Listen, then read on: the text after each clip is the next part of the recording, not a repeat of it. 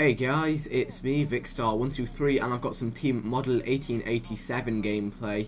The whole team must be using the model, and it's a shotgun that I quite enjoy using. Although, like most of the rest of the shotguns in this game, it doesn't, excel that much. It doesn't have that much damage. I still enjoy using it. I think it's just the way it is, just the reload and that kind of thing. I mean, the Akimbo models on Modern Warfare 2 were absolutely awesome, and compared to them, this isn't too great, but it's still nonetheless fun to use.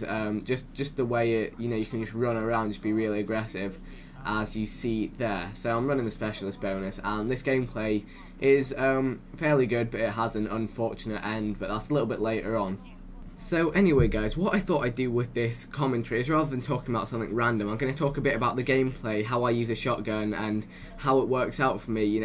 This is probably one of my more successful games with a shotgun, so I'm going to try and explain why it is like that. And as you can see, generally I'm sticking to the edge of the map. I'm going to pop out here, and I spot a guy in the distance over there, so I'm going to, rather than running straight across the middle of the map towards him, I'm going to stick to the outskirts of the map, which is what I usually do, and then pick him up just coming around here.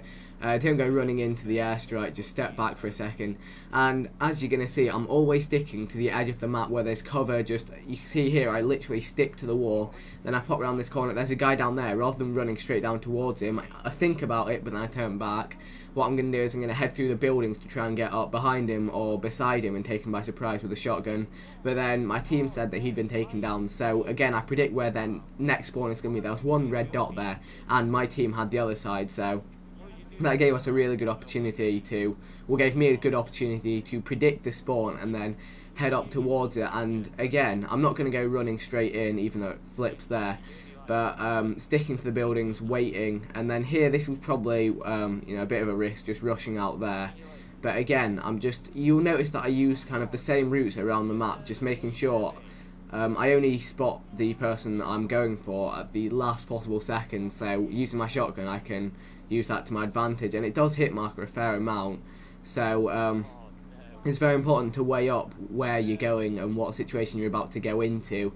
Just make sure you get into cover. You've always got a room like this one that I can just dash into, or I start getting shot at from long distance. And you'll notice I've been on kind of the same cycle a few times already, and you've got to kind of learn a cycle that's going to work, and it's only through trial and error. But with shotguns, you just need to be able to sneak in and out and around.